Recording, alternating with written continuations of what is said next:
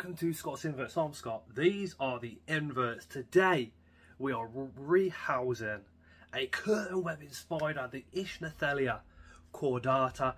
We got it from Jeremy's Wild World. I am looking for a subadult or juvenile male as well as, so if you see one around, please let me know. And there's good reason for that, and you'll find out in this video. Anyway, let's get into it. So we have already gone ahead and put a drainage layer in there, nice and thick, because when this gill goes in here and webs up, it's going to be difficult to try and get water down to the bottom. So hopefully I've got a bit of water in there already, so that'll aid moisture. About 1/2 inch to 1 inch of substrate as well. Don't have to go mad with the substrate with this, because this species will not burrow. If there is a burrow, it will actually go into vacant burrows and use those. So just while we're setting it up, so this piece of timber here, I've kind of lined it up, cut pieces off it so it'll sit in here quite nicely. So that's what we're just going to push it down to there and just ease it down. That is absolutely perfect.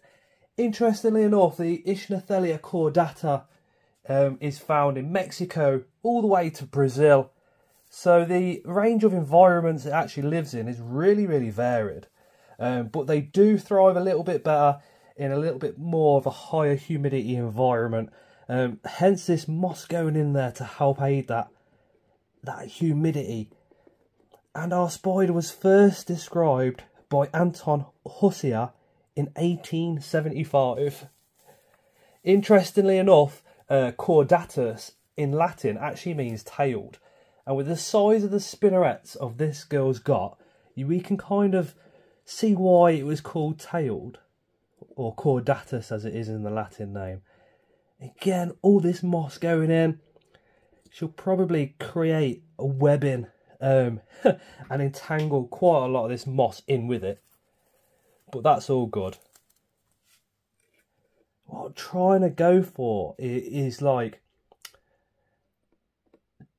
just a cool looking enclosure so she can web up. We can still observe our spider in there. I'm going to put that piece of moss just there. That's looking pretty epic. I'm going to go, I think we're going to try, maybe just, I hope I don't overdo it now, maybe just a bit of moss heavy in this corner. There we go. We've got the females actually just here. The female's in there.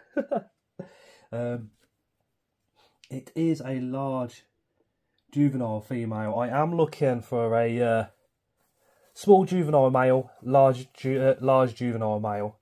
So if you do see one or know somebody that's got one and they're willing to part with it, please let me know. There's a good reason for that too. I was reading a paper on these, and what that paper says is it was discovered that they're subsocial. So what that means, I'm going to put that little cup just in there as well. No, I'm not. I'm going to move it because I want to see that space. I want to see that space just there. So what that actually means, subsocial, is the females have actually been observed to be bringing up the young and living with them indefinitely. You can't mix, you couldn't pull like a baby from one clutch and a baby from another like you can with Balfours. They have to be related and they have to grow up together as a family. But this paper did say that she will live with those slings until their adulthood, which suggests to me that when they're adults, who knows what could happen from that point. Could we see brother and sister babies within the spider? We'll have to just wait and see. But I'm pretty excited. I really want to get a male, try it out. I've got a bigger enclosure that we can use to do that with. And I just think it'd be such an exciting project. Right, that's created like, that's looking, it looks more like an aquarium, doesn't it, than an actual spider enclosure. We're going to give it a little bit of a spray down.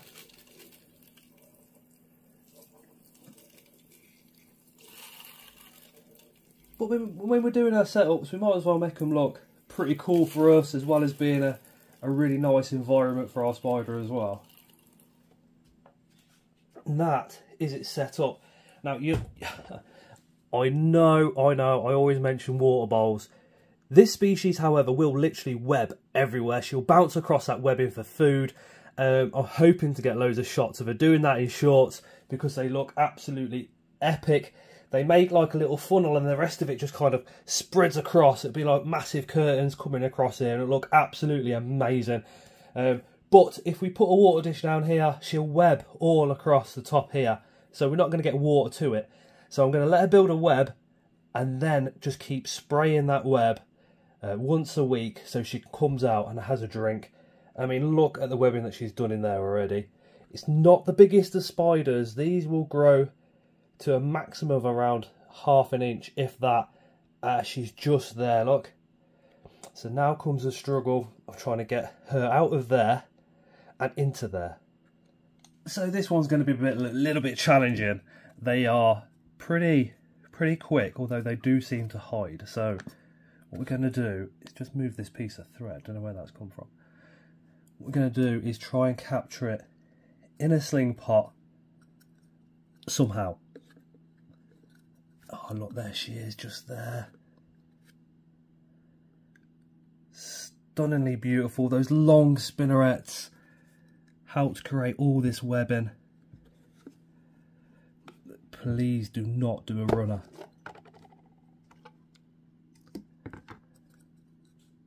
So I'm going to have to break up all this webbing. There's like a piece of cork bark there where she's down and inside. So let me get rid of this and then we'll come back. So we have removed a lot of the webbing. She is hiding just there. There we go. And all I want to do, let me just show you her. She will grow about twice the size of that, and she will web up more so than what a Ischnothele phalanx does. So kind of expect that kind of level of webbing. But look at the size of those spinnerets.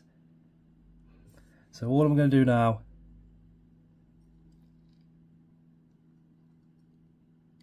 is gently, just giving me the run around.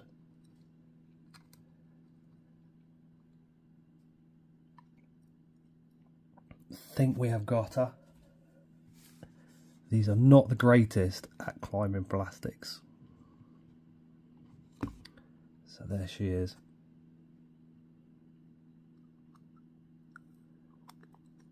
Again, what a beautiful, beautiful spider. Absolutely stunning.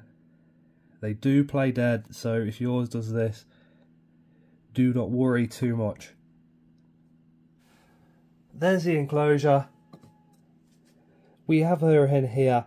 Not going to worry too much about this girl kind of jumping out. It's very easy. She should literally, in fact, we'll put her on this branch.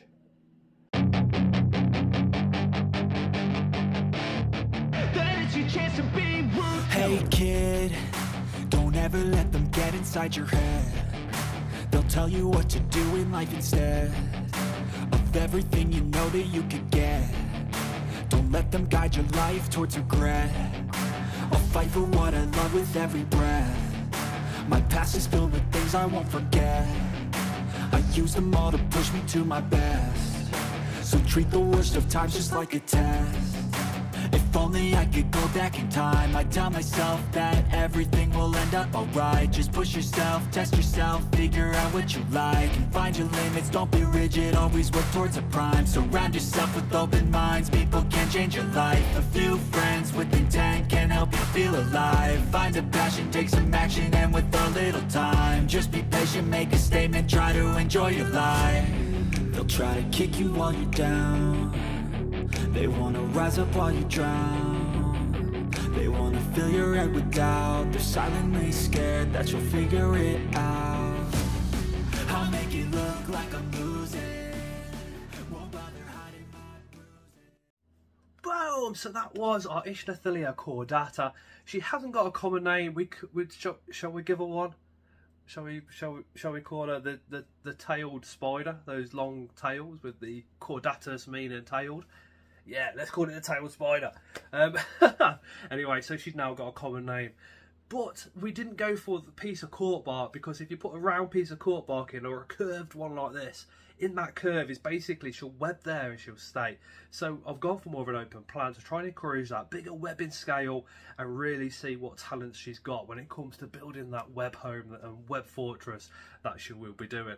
She's absolutely beautiful. Check out the shorts over the next upcoming couple of months on this girl. When they go for a takedown, you put a piece of food, live prey in the centre of the web, and they literally bounce across it to get to it. I've had one of these before, and I'm really happy to have this one.